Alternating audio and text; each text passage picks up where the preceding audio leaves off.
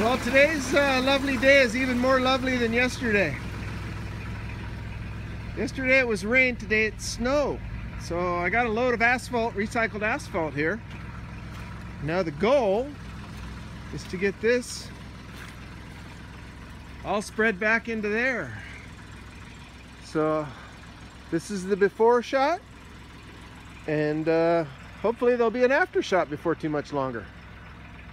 This weather sucks. Hey, Raj here from Anchorage once again, starting where we started with the before shot, and here's the after. So I got a whole load of recycled asphalt all spread out, kind of expanded the approach going into where the boat's going to park. It is mucky and wet, and it's a little bit soft off on the downhill side, but all in all, I'd say it's about 1,000% better than what was here. So, I know it's all little steps, but once again, a good day of progress.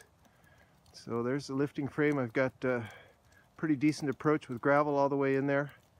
I'll let this kind of settle out for a day or two and see what happens. It's supposed to get back to nicer weather, so above freezing and no more snow. So as you can see, the snow is coming down though, but I'm done for the evening, so that's a good thing.